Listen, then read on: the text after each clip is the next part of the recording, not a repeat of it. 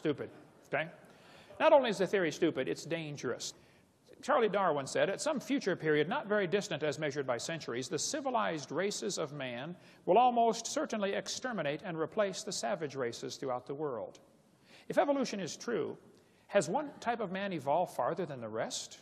Henry Fairfield Osborn said the standard average intelligence of the average adult Negro is similar to the 11-year-old youth of the species Homo sapien. Do you mean Negroes are not Homo sapien, Henry? That's stupid, okay?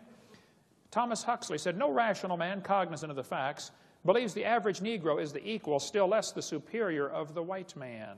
That's stupid. The Mormons teach that the Negroes don't have, they used to teach anyway, that they could not be saved. They were cursed with the curse of Cain. That's stupid. Ernst Haeckel said the mental life of savages rises little above the higher animals, especially the apes, with which they are genealogically connected. Their intelligence moves within the narrowest bounds, and one can no more or no less speak of their reason than that of the more intelligent animals. These lower races, such as the Vedas or Australian Negroes, are psychologically nearer to the mammals, apes or dogs, than to civilized Europeans.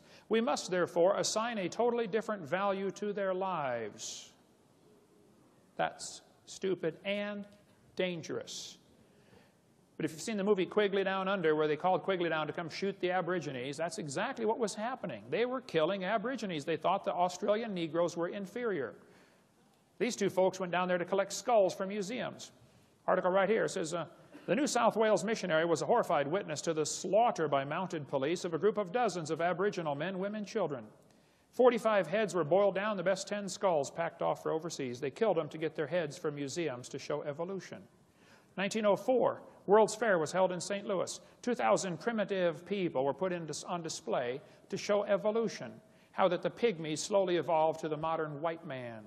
Oda Benga was taken away from his wife and 2 kids and put in a cage with chimpanzees. He was a pygmy from Africa. He went insane and killed himself. Theodore Roosevelt thought the Indians were an inferior species because he thought they hadn't evolved as far.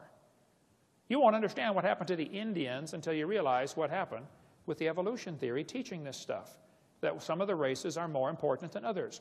Roosevelt said, I wish the wrong people could be prevented entirely from breeding. He thought the Indians, the immigrants from Europe, Scotland, Ireland, or the Orient were a threat to American society because they were inferior. How many of you have ancestors from one of those places? See, you're inferior. Yeah. 1871, Congress scrapped all treaties with the Indians because they thought, they're just animals, that they hadn't evolved as far.